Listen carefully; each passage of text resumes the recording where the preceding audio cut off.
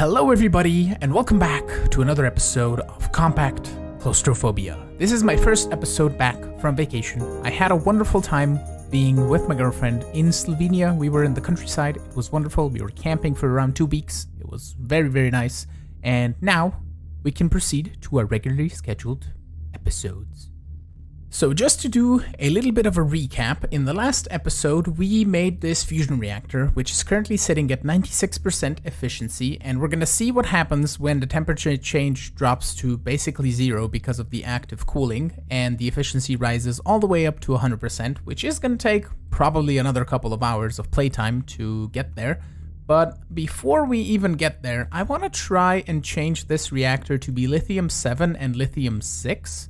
Because if we look at the recipes here, if we use lithium-6 and lithium-6, we can produce 106,000 RF per tick, which is what I want to use to make power for the high-impact compactor.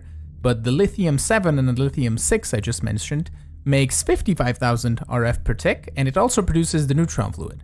So we can basically just use this same reactor to run the other reactor, which is going to be bigger and it's going to require more power to have all of the electromagnets be powered. So what I'm going to do is I'm going to try and add a lever to the bottom of this and see if I can just turn this guy off. I think you have to apply the redstone signal to the middle, I believe, or somewhere on the bottom. Yeah, that turns it off. The temperature starts dropping rapidly, I think. Yeah, and if we turn it on, it's gonna start increasing the efficiency drops way quick. Okay, so can we do this really fast? Let me grab lithium. Oh, we only have lithium-6, 7 melted. Okay, never mind. So we have to do one thing first. We have our boron and lithium currently in this small compact machine to be produced, the molten boron 11 and the molten boron 10 and the molten lithium 7. And that's pretty much it. So I think we're only using the molten boron 10 in some of the recipes here. I don't think we're using the other one for anything. I believe here in the electrolyzer, somewhere we're using boron. Is it here? I saw the boron, molten boron 10. Yeah, we're using that to make the diborane. So I don't think we need the other boron. We wanted it for the reactor, the boron 11, I believe. But that reactor kind of didn't really work out. So what we're gonna do is we're just gonna take this melter, which has a servo that is extracting the boron that it melts, and we're gonna kind of flip the thing around, and we're gonna extract the tiny clumps of lithium-6, and we're gonna melt those. And then we also probably need to control this isotope separator for the lithium-6 and the lithium-7. So I'm gonna do a little bit of reworks down here, and I'm gonna see if I can fit everything in and make it look kind of nice. I have the lithium portion completed over here, and I realized one thing. We don't really need to split the borons here, because if we look at the recipes here, if we look at the melted boron 11, it's used in the chemical reactor to make diborane, and this switches between molten boron. If we look here for diborane, molten boron 10, boron 11, or just molten boron. So what we can potentially do, instead of the isotope separator, we just have a melter and a tank. And that's it. And we can not store molten boron 10. We can store just the regular molten boron. And then I believe in the electrolyzers here, in this chemical reactor, we can just export boron, just the regular molten boron. And it should still make molten or regular diborane. And that should be fine. I decided to just squeeze in the boron in the corner, and that leaves another spot for another melter if we need to melt something else in the future, for example, or any other machines for that matter that would need some space. We can put them in here if need be, but we can now just cover up these things on the corners as well, and that should be wonderful. One thing that was brought up in the comments is the resonant ender, or this resonant ender buckets. This teleports you, right? Or maybe not. Okay, so that was just the test I wanted to conduct. Does it work in here? Do we get teleported like outside of the compact machine if I put it here? No. Okay, so the teleportation feature from the resonant ender has been disabled. Okay, so we got that out of the way, at least. Now we need to tackle this guy. So what we're gonna do is we're gonna grab a bucket of lithium-6 as well, and we're gonna add this over in here in this exporter, like so. And what we're gonna do is prevent input overflow, and we're just gonna clear this tank, and it should start putting in lithium-6. Yeah, and the power and the temperature should just filter themselves to the right spot, I think. I don't think it should cause an issue. It should still make the same stuff, the helium and the neutron fluid, and we should still see this increasing slowly. If we look in the fluid grid, we can see 4,900 millibuckets, and we're gonna see if the next thing is gonna make another 10 millibuckets eventually. So that should be fine. The energy is now rising. Okay, I think it reset up again. So it's making power gen 55,200 RF per tick. Why are you not extracting it to the bin though? I need to replace this.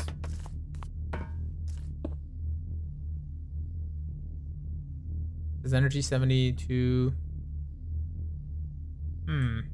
Efficiency 100%. Okay, so that raised up. So we're making 55,200 RF per tick. Even though everything is fine. Temperature chain -2. Everything looks to be fine, I think. So we can use this to power another one. So we're gonna grab a bunch of electromagnets. I think I can only make like 2 stacks at a time, and then tough alloy needs to be made. But we're gonna make those, and I'm gonna make another fusion core, which somebody in the comments was like, you made the super difficult fusion core task super simple by autocrafting it. Well, yeah, that's what I do. That's how we do things in the Fikibreaker house. Okay. So the next reactor that I want to do is going to be, I believe, lithium-6 times 2, because that is going to make 100,000 something RF per tick. I don't know if this is enough to run the high impact compactor. Another thing that we can probably just simply do is we can take this guy and pump the power into a compact machine that is our power storage, and then we can pump out the power out of this compact machine into the high impact compactor room. That could be a thing, because people said that I can use the cells from there's some power things from Nuclearcraft, and these guys will take piles. These are the ones we can make elite ones, which just require a bunch of crafting. I think we can use those for power storage. Oh, there's batteries. Those are the ones that we need. Yeah, the batteries. Those are EU power tier 6. Yeah, we can just simply make that. The lithium ion cell, we now have everything necessary. Ooh, we might not have the lithium manganese dioxide thing. That's simply enough to automate. But actually, doing all the wrong things. So let me, before we do another fusion reactor, right? Let me try that.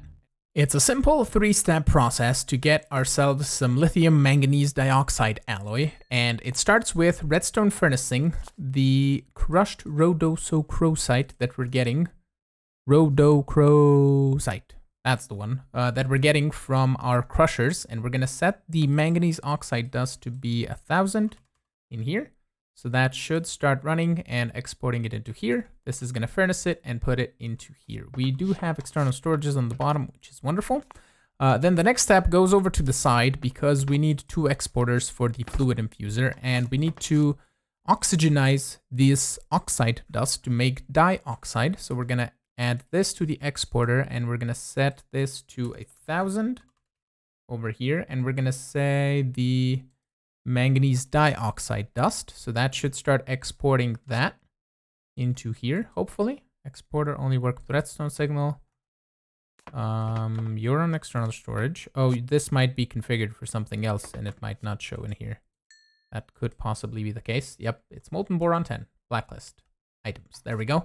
So we should now do the fluid infusing. Okay. We need a couple of servos here. So one over here to extract this out. That should put it into here. Nice. And then we're going to extract this manganese dioxide dust and lithium dust to make ourselves some of this lithium manganese dioxide alloy. And you should be on redstone as well. And we can grab ourselves, I got lost a moment ago, that, and we're going to set it to 1,000. We don't need 5,000, I don't think, of this. Actually, we might need a bunch for the batteries, but let's do 5,000, right? Not 50, 5 should be fine.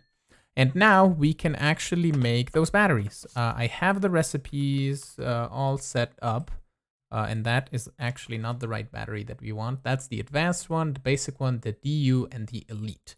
So that's tier power 6.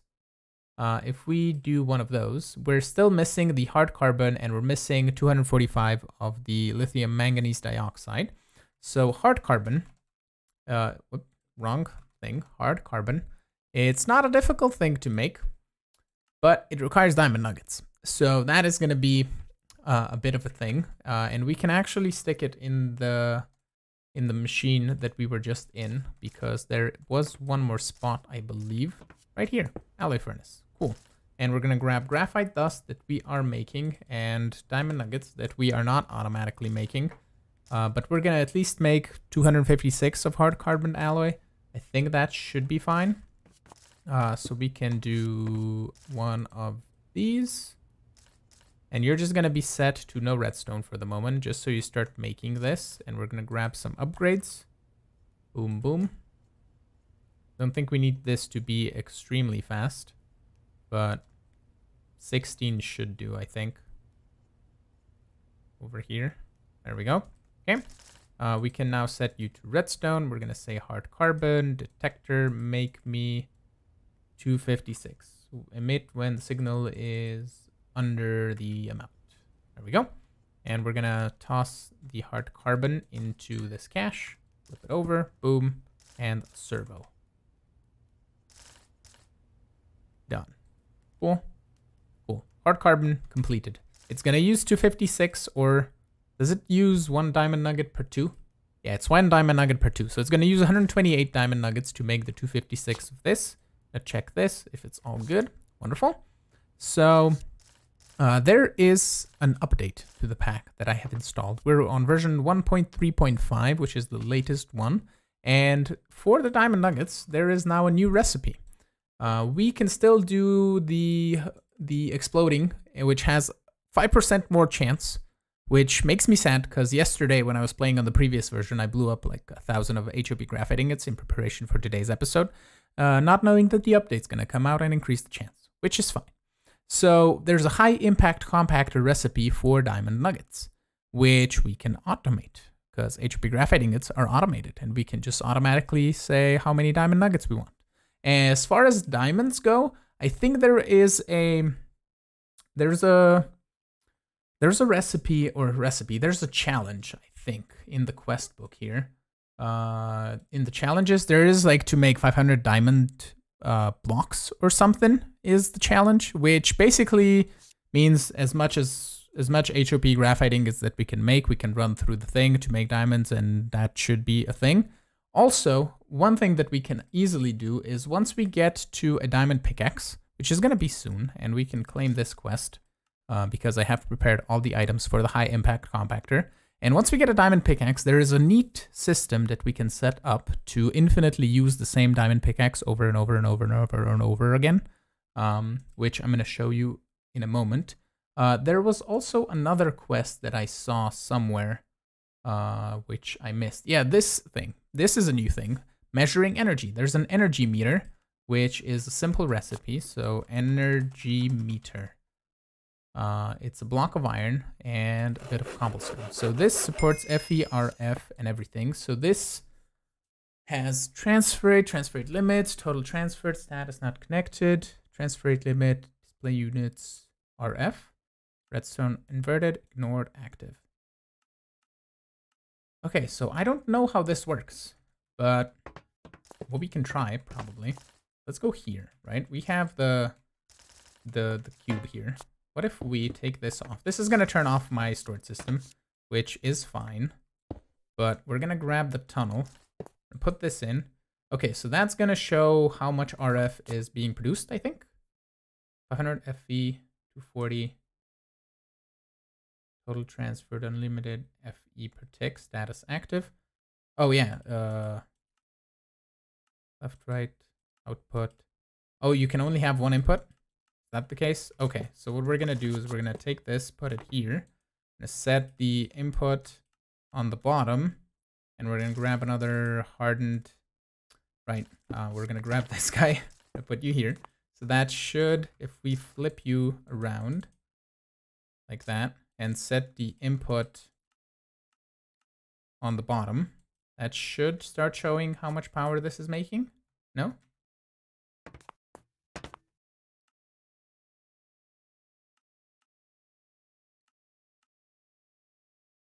I don't understand now. It worked a second ago. Does it need an output? Can we do this? Bottom input. There we go. Okay. Top is output. Are you transferring power out of this? No, this is filling up with power. Okay. Okay. Now it's showing 941.5 something FE per tick. Okay, so what we can do is we can set this backside to be output. We're gonna move you up at the tunnel here. And this needs to hook up to the cable. Stabilize flux duct. Grab you up, put you here, and that should still be getting power. Slowly drain in power. Oh, no, now you're getting power. Okay, cool. It just filled up the backlog. But this is now showing how much power we're making. Okay, that's neat. Right, so what we can do is we can also make another one of these. And we can toss them here by the fusion reactor. We can do possibly this. Left side input, right side output. And showing 40 something RF per tick. It's showing because it's draining a bit as well.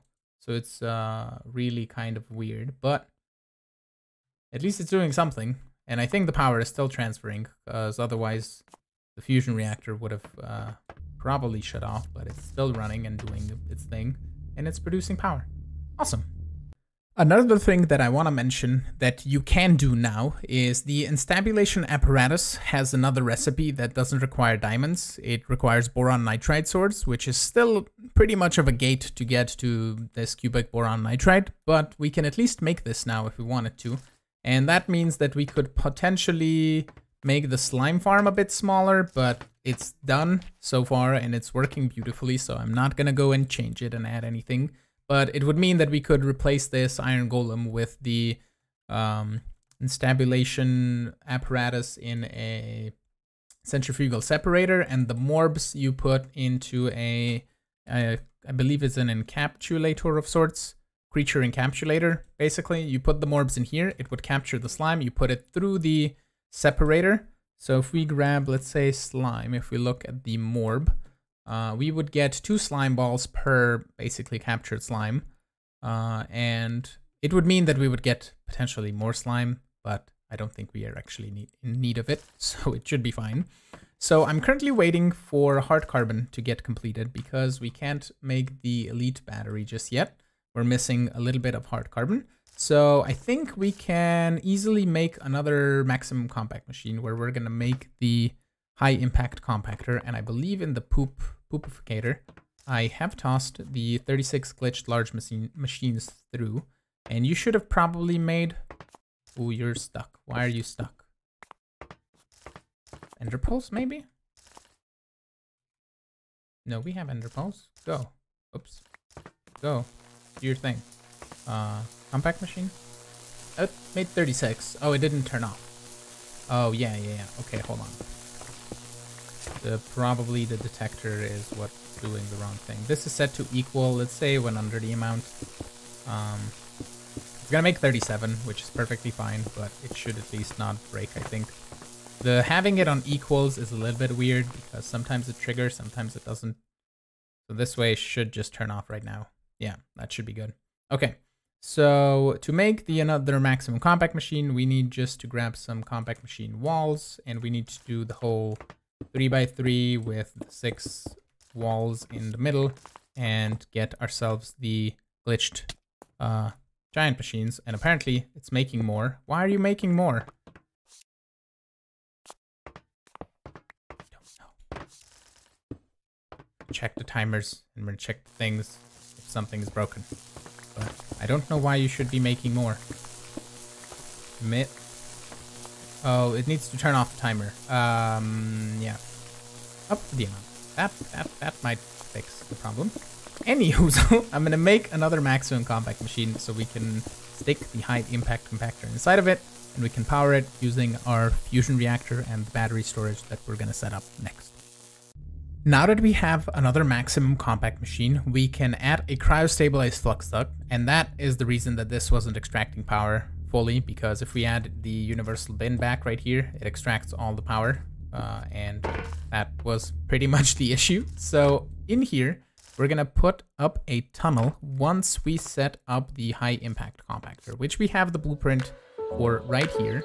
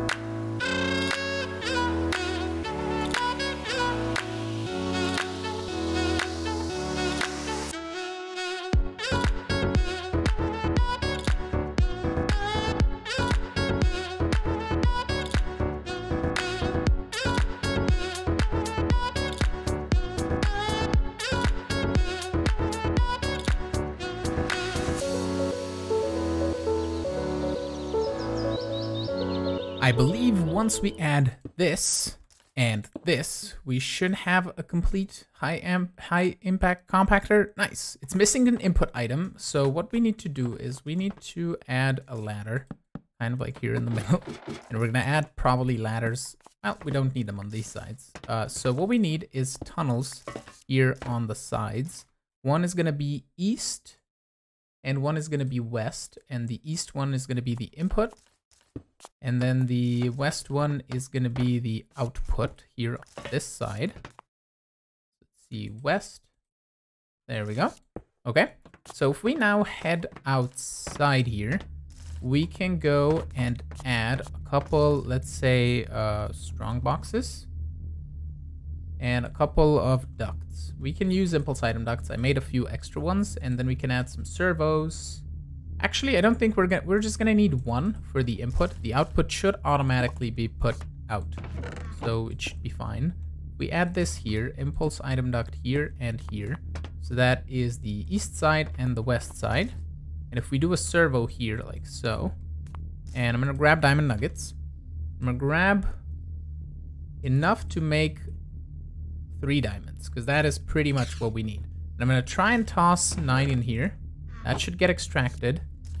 And if we come in here, we can pretty much set our position to be, let's say, right here. So we never have to climb that ladder.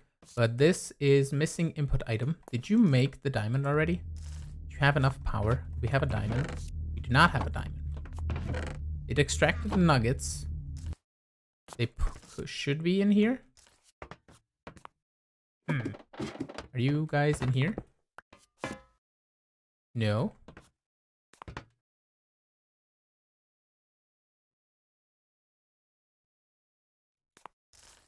We add 9 in there.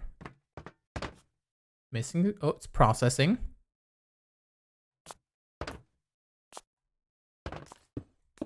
Oh, we might need, oh yeah, it's in the output. Ha, I gotcha. We need a retriever. I assume that should do it. Retriever.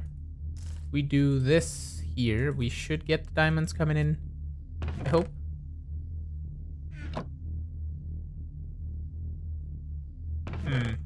Because it doesn't automatically output. Can we add a servo, and would that still make it for a valid structure? Is that a thing that we can do? If we grab a servo, and if we head on in here, can I still add that over here, and that extracts the item? That extracts the diamonds. Is this gonna stay as the same structure? It's the same structure. Okay. That did work, and we don't even need a battery. This just works with the amount of power that we have. So we should have 3 diamonds now. Eventually. Aha! 3 diamonds. Achievement get. We did it. Woo! Okay. So in here, let's look at the quests. Limited dimensions. We can now make a diamond pickaxe.